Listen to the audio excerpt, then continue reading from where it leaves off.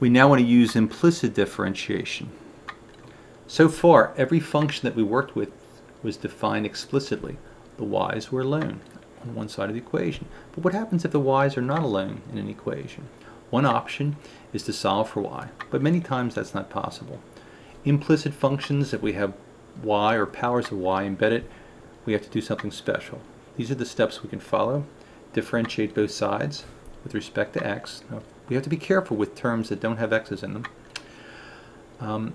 Then we move all the terms of dy dx to the left side or a convenient side and solve for dy dx by factoring out the dy dx and then dividing both sides by what's left. Let's look at the example x squared plus y squared equals 2xy. To take the derivative of x squared, we get 2x, no problem, plus the derivative of y squared is 2y dy dx. Now because this is a different letter, when we apply the chain rule, 2 times y times the derivative of y, which is dy dx, equals 2x, we apply the product rule, the derivative 2x times the derivative of y, which will be dy dx, plus y times the derivative of 2x, which is 2.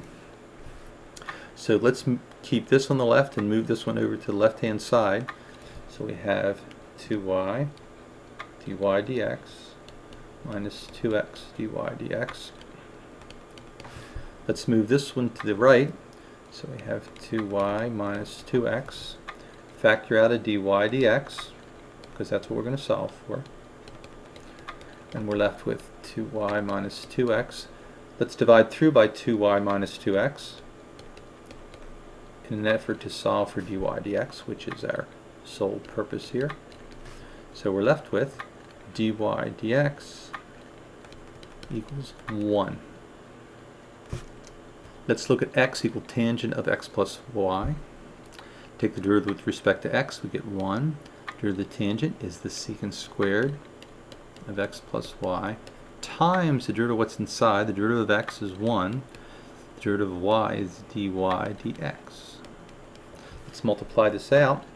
1 equals the secant squared of x plus y plus dy dx times the secant squared of x plus y. Let's move this term to the left.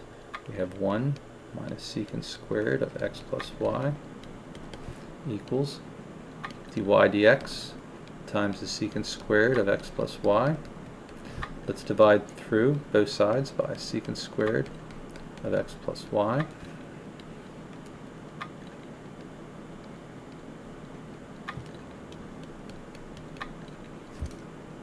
So this is our answer. However, 1 minus secant squared, that's going to be exactly the same as negative tangent squared of x plus y.